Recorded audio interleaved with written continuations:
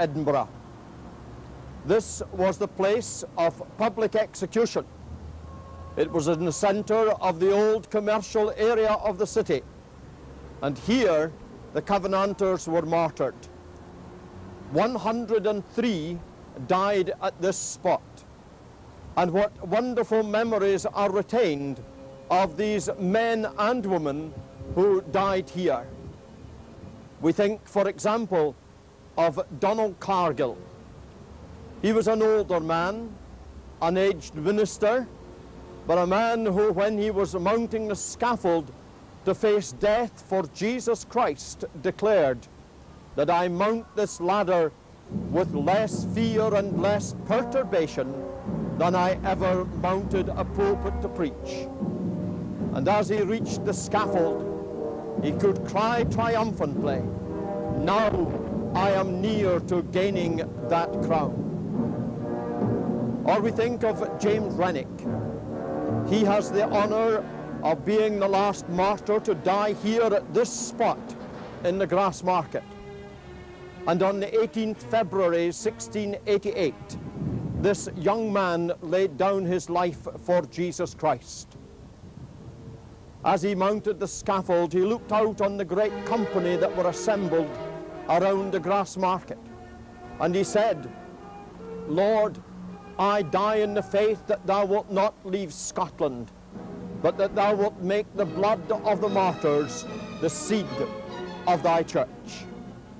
He encouraged his hearers to stand firm for the truths for which he was dying. And having bade farewell to them all, he said, now I am ready.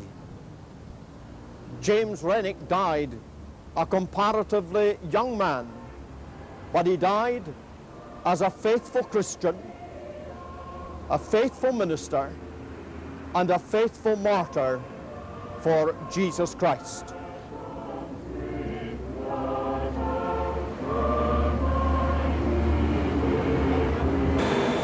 Today we are in the Magdalen Chapel in the Cowgate of Edinburgh. This is one of the few remaining pre-Reformation churches in Edinburgh, and it played a very important part in the story of the Covenanters. After the Covenanters were hanged in the Grass Market, just 200 yards from where we are situated at the present moment, their mutilated bodies were brought here to the Magdalen Chapel. A group of women from outside the city regarded it as part of their Christian duty to see that these men and women who were hanged were prepared for burial, and their bodies were brought here to be dressed for burial. This is part of the old mortuary table that was used for that purpose. Yet there is a strange irony in the story of the Covenanters in the places associated with them. For example, Parliament Hall was the place where the Covenanters drew up the National Covenant. Yet it was there that the Covenanters were tried. Greyfriars was the place where the Covenanters swore the National Covenant and pledged their loyalty to the terms of that covenant.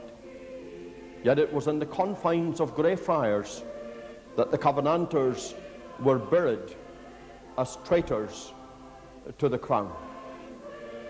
And here in the Magdalen Chapel, where the first General Assembly of the Reformed Church in Scotland took place under the leadership of John Knox, it was here that their bodies were brought to be prepared for burial.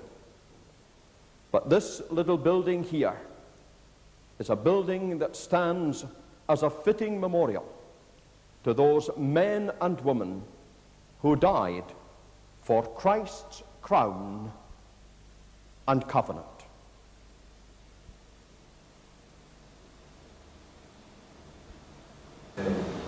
Today we have brought into the Magdalen Chapel one who has made a life study of the story of the Covenanters. The Reverend George Hossack has retired from the active Baptist ministry, but still travels around telling the story which he loves so much. His writings were the first inspiration in my own life to study and research the story of the Covenanters. Welcome, George, to the Magdalen Chapel today. We trust that as you share with us some of your insights and understanding of the story of the Covenanters, others will be helped to understand that story.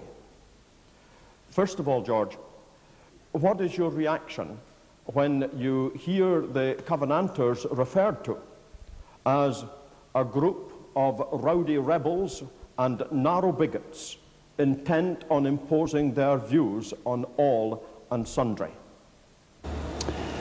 Well, that, of course, is how the detractors of the Covenanters would like us to think of them. But rebels and bigots, they certainly were not. There are, of course, extremist elements in every movement, such as the Covenanters. Today still, we read of bombings and rioting. But the leadership of the Covenanter movement was stable and strong. The leader himself, the outstanding leader, was Alexander Henderson, who helped to draw up the terms of the historic Covenant in Greyfriars. And he was a man at once quiet, reserved, a scholar, a theologian, a gentleman who was most at home in his library among his books. And bigotry was something that one would never associate with such a man, nor would he have given countenance to such a policy. As to being rebels, one has only to read the terms of the covenant itself to see how this is answered. One of the terms of the covenant, part of the terms of the covenant, drawn up in Greyfriars in 1638, where they have expressed their determination to stand for the true Reformed religion, as they call it. They go on to say, "We promise and swear that to the uttermost of our power and with our means and our lives to defend our sovereign." So we cannot think of such men as being bigots at all, nor rebels. Rather, they were patriots, and patriots in the best sense. They want the best for Scotland.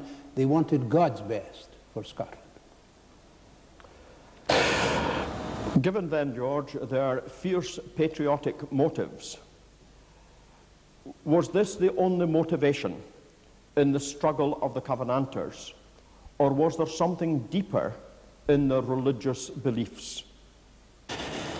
Yes, patriots they were, of course, but they were a great deal more, because a century earlier, Scotland had known the dynamic of the Reformation. That transformed the religious life of Scotland. As you know, it put the open Bible in the hands of the people, and it gave them a great new sense of worship and liberty in their worship, in their religion. They had been set free from the dictatorship of any merely human authority, and the Covenanters were determined to preserve that liberty.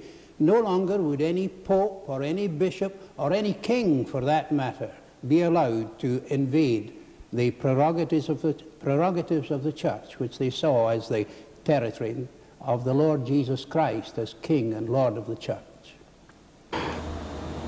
You've very clearly stated, George, that they were patriots, that they had strong religious convictions. But how did these convictions emerge and were given expression in their personal lives and personal faith? Well, their patriotism and total commitment to the cause, Covenanter principles, found expression, of course, in the whole drama, the torturings, the martyrdoms of the Covenanter story. But as to the spiritual dynamic which sustained them in the midst of all this and led them to their final victory, this shines through the story quite evidently. And to use a good Scots phrase, one would say they were thrilled to Christ. Their hearts and lives were devoted to him, and they were determined that he alone must be Lord and King in the church. Today, the story of the Covenanters is one that is despised in many circles. The story of the persecution and the sufferings are questioned by many people. Indeed, there are those who would say that the story is simply the story of old unhappy things and battles long ago. Is there any enduring relevance to the story of the Covenanters? And what do these men and women of the 17th century say to the 20th century?